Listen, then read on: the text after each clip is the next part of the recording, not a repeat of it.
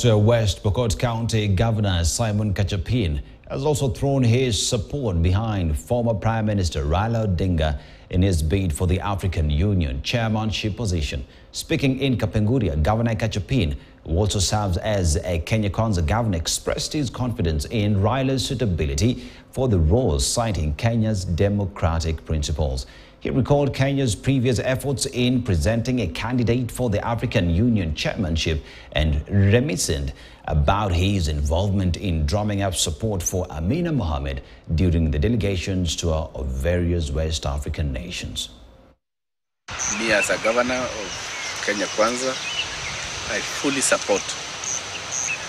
the candidature of Raila Amolo Odinga, our former Prime Minister.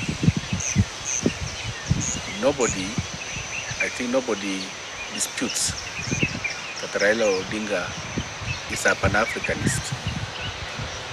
having fought for many years